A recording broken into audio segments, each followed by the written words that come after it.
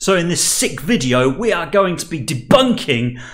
I can't do this. This is not natural. So I'm going to be talking about the disadvantages of AMP. In fact, I've got Becky. Say hello, Becky. Hello, Becky. Who is in the background going to be asking me some questions that she's come across on the internet that basically says, AMP is terrible, don't use it because of these reasons. And I'm going to see if I can debunk them. And if I can debunk them, then Hayden is going to do a little roll now where he's going to put debunked on the screen.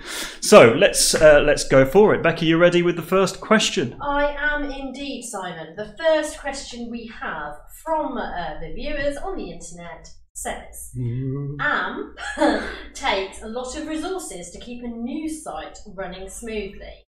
Well, okay, so terminology on this one. So resources, I mean, the whole point of AMP is that it just reduces the number of resources, but I don't think that's what they're getting at. I think what they're trying to say is that if you have a website and you're having to run multiple versions of a front end, that this takes up resources, as in human resources, time, to create that. And I kind of get that. I think AMP is quite new.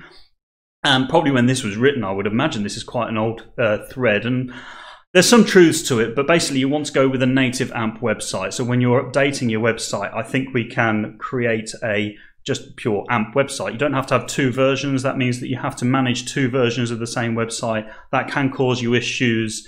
Just go completely AMP, 100%. Don't have AMP versions of a page, have an AMP website. I think that saves so much time and resources. And I think as well with AMP, I mean, it's advancing quite quickly, and these resources are becoming a lot easier. You just need to make sure that you have a good quality developer that understands the front end version of AMP and what changes need to be made. And AMP are working really hard, I think, to improve this with, like, they've recently introduced JavaScript, which is going to be another question, I reckon. Yes, don't get ahead of yourself. Yeah, it's always a question, always JavaScript, but we've got... So do you think I've debunked that one? Yes, I kind of understand where it's come from, but I think that, yeah, if you have a native AMP website, that is not an issue with resources. Debunked? I would say so. Debunked. Debunked. Cool, next one. Okay, next one. Apparently, you can't customize AMP pages. True or false? You cannot customize AMP web pages. Where was this found? Maybe, perhaps. It's a bit awkward on content management systems that focus on the HTML version and you have an AMP alternative of the page. It's all about having a good developer to create the platform. I mean, we create native AMP websites. And you can edit them just like you could any other website, and makes really little difference whatsoever. So you can edit and change AMP pages. Some of these plugins, they're a bit confusing to some people. So the AMP version of the website looks completely nothing like the web. That's actually a disadvantage to you. So if you look at an AMP page, it looks nothing like your actual website and there's fewer features. You're actually doing more harm than good. Yeah, just speak to a proper developer and yeah, they should be able to integrate it so you can edit it enough, and it shouldn't hinder, as long as you focus on creating good quality content rather than fancy animated graphics that actually people don't really want anyway. So I personally think I've debunked that one. What do you think? I would agree, 100%. So, debunked! I can't actually see this. Is it like... Is Hayden doing a good job? I think so. Cool. Yeah. I think moving on to the next one, this actually takes us quite nicely into the next one, which is that seamless almost. AMP implementation is not straightforward. AMP implementation is not straightforward. If it's done incorrectly, then yes. I think a lot of people with websites, particularly smaller websites, small companies, trying to implement AMP, it's a minefield for them. It's confusing. There are, I mean, I keep coming back to WordPress because this is kind of, you know, the WordPress are in on AMP as well, I believe. So they're kind of pushing this forward. There's an AMP application or plugin to generate, and that can be a bit of a minefield, I think, but it keeps improving, and they've made some really good improvements recently on this. So I think that's caught people in the past. But if you're getting a new website and you plan it correctly, then no. Okay, so I think the jury's out a little bit on this one, very much depending on how you do it. Yeah. I don't know, what's the question again? AMP implementation is not straightforward. Yeah, doing it from the beginning is fine. I think it's when you've got a website and you're trying to create an AMP alternative and implement AMP onto an existing website, yeah, I get it. It can be difficult. It's quite a new technology, but yeah, starting from the beginning or having a good plan. If you're a publishing website, then you're going to have a dedicated team to this, surely, because it's so important to have AMP on a publishing website. And if you're just a standard company with a brochure website, I'd roll it out with your next website upgrade. Plan it in correctly. It's not a big deal whatsoever to implement it on a new website. So yeah, I personally think it's debunked. I'm going to go with that, but you know. Yeah. Okay. Happy to go with that. Yeah, we're going to go debunked. Debunked. Are we not going to debunk any? What is? This is a question for the comments. After you've hit the subscribe and the notification bell to get more videos like this, but you can put in the comments, what is the opposite of debunked? Not debunked. Yes, because we're unsure. We're unsure. Yeah. Next question. Next question. So, AMP pages load from Google cache servers. So, you are very much dependent on Google and you cannot control your own server. Apparently this is an issue. This is along the train of thought, I think, that Google are the devil. Yeah, I don't. Everybody that talks about making your website search engine friendly is saying Google. And I think Google do far more questionable things in other areas than this. This, I think, is a genuine approach by Google to speed up the internet and provide you with a content distribution network that is super fast, seamless, and works throughout the world. I think it's a thumbs up. I really do. It's no different to Cloudflare, I suppose. Some people might go, oh, it's slightly different. And yeah, I can see that. But Google's aim is to speed up the internet with AMP, or AMP's aim, and other people who are in on the AMP project, is to speed up the internet, and this is one way of doing it, and it's a great way of doing it. So yeah, I'm gonna say, if you're a Debbie Downer on Google, then maybe this isn't debunked for you, and there's nothing we can really do to help you with that. But if you're really serious about optimizing your website and providing a really super fast, seamless experience for your visitors, then this is completely debunked. It's up, debunked. Okay, moving on. Next question. Little bit related to the last question, actually. So, slow loading video content is apparently a problem, but this is to do with the cache once again. So perhaps we could go through how. Okay, so I'm a bit unsure with this one without looking into it. It's a bit. I can kind of. I haven't seen it myself, but we actually did a website that was quite heavy on video content, and really the performance was actually better. I think where they may be coming with this is that when you load a page with content, that the embed code for like YouTube or Vimeo will be lazy loaded, so it'll be a bit later. So it gives the appearance that it's a bit slower, maybe. But actually, it's probably loading just as quick, if not quicker, and at least they've got the rest of the content to look at. So you're pleasing the visitor that way while it loads the video. So I think it's perspectives on that one. Unless I've misunderstood their point on this one. And if you've got a question over video and you think that I'm missing something, just tell me in the comments and I'll have a look into it. But I've never looked at an AMP website and gone, boy, that video content's a bit slow. Not at all. I've gone, hey, that's fast.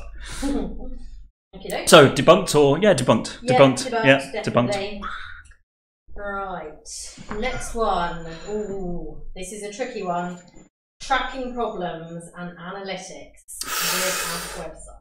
You know what? I think this one's going to be one that we can't debunk fully. So you can use analytic tools, but they are kind of restricted in what they can do. So your heat mapping kind of software. I think now with the introduction of JavaScript enabled on AMP, I think this will become easier. We may see platforms introduce services to do heat mapping, but I think it's unlikely because it does slow down a website a lot. So your kind of heat mapping or live recordings of websites, I don't think we're ever going to get past that. But what you can do is turn off AMP, maybe on a split test or something, to disable AMP and run your heat mapping software. But yeah, I don't think it's a big issue on that one anyway, not having that, because it does speed up the website and the performance. But then you go into other tracking software. So Google Analytics works absolutely fine. Google Tags works absolutely fine.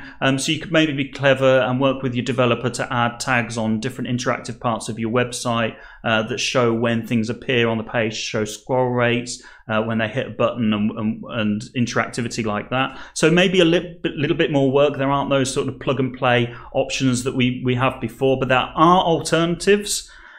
I'm kind of on the verge here because I'm like, I don't think it's ever, it's not a big enough disadvantage to not go to AMP because of this. But I do understand the criticism of this. But I do think in the next few years there are going to be some extraordinary solutions provided, as people basically can't ignore the great work that AMP are doing to speed up the internet. So I don't think this is worth a debunk. We need to know what the non-debunk is. Yes, we absolutely do. This is not debunked. Hayden can save his fingers from clicking over to debunked. Next question. Good. Okay, so AMP pages are essentially a stripped down version of content. Oh. We don't like this one. No, we don't like this one because this is like if you have a WordPress website and you install the AMP plugin.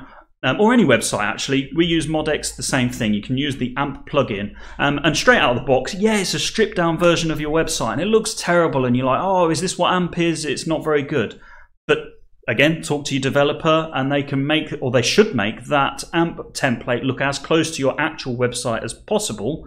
Because that's how AMP works. It needs to have the same interactivity and visitor journey as your standard website. Or just have AMP native website, and then you only have to worry about AMP and then everything else is taken care of. So yeah, no, I think that comes from people that just don't understand it enough. And there's so many tools in AMP. We've created some stunning websites that you wouldn't know are AMP. They perform so much better. That is like, I think that is the most debunked one on here. Like, yeah, debunk, debunk, debunk. Can we do like double debunk? And then take it off and then put it back on and then take it off. And then... Yeah, we can. Absolutely can. That's debunked, 100%. Yeah, it's just not even a thing. It's not a thing. Not a thing. Okay. Let's talk about ads. So ad revenue being reduced. I don't feel like I've got the authority on this one to really answer it too much. I think the criticisms come from the fact that you can only run Google ads on AMP websites.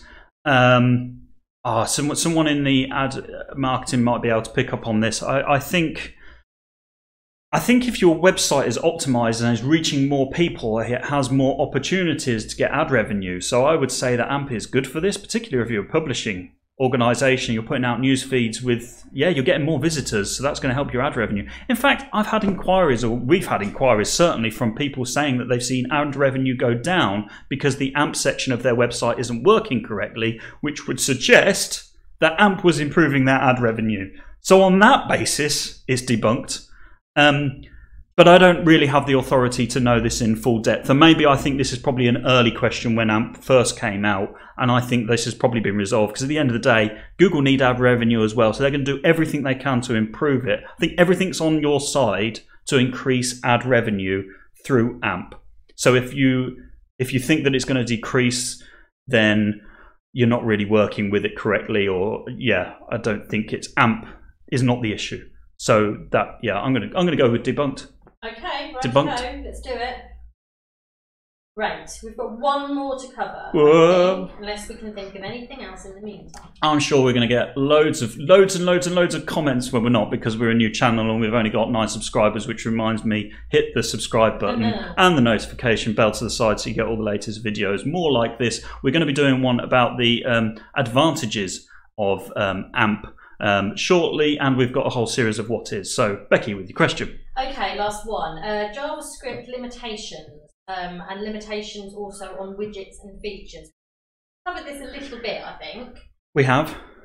That's Becky's code for don't drag out on this. Like, yeah, we've already covered this. We don't need to talk anymore. Oh. Yeah, let's keep this one brief. Briefly, AMP sorted this one out. They brought out AMP custom JavaScript a week ago from today. So we're in August 2019.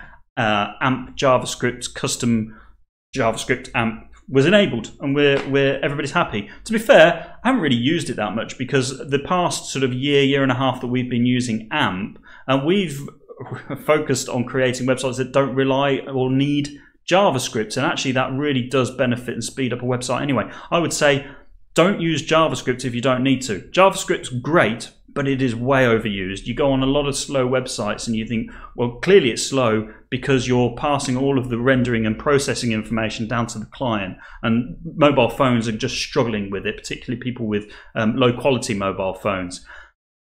Yeah, just do all the processing on the server end and then send it down. You may want to do some bits of JavaScript, but AMP have taken care of most of it. If you want to add your custom stuff on, you can now. So that just like, no more JavaScript moaning people. If you love JavaScript, you should be happy now. And if you're not quite happy with it, you need to be a better JavaScript developer or front-end developer. All controversial. I can hear the throbbing veins from people going, ah! I think perhaps we ought to yeah. So quickly, debunked. Great. Okay. Cool. So that's everything. So if you've got an idea for a video on questions you need asking, then let us know, and we're just going to trawl the internet for all sorts of stuff like this and put it all together in videos like this. Hopefully you found it useful. Click the subscribe and hit the notification bell for more videos. Thank you very much. See you in the next video.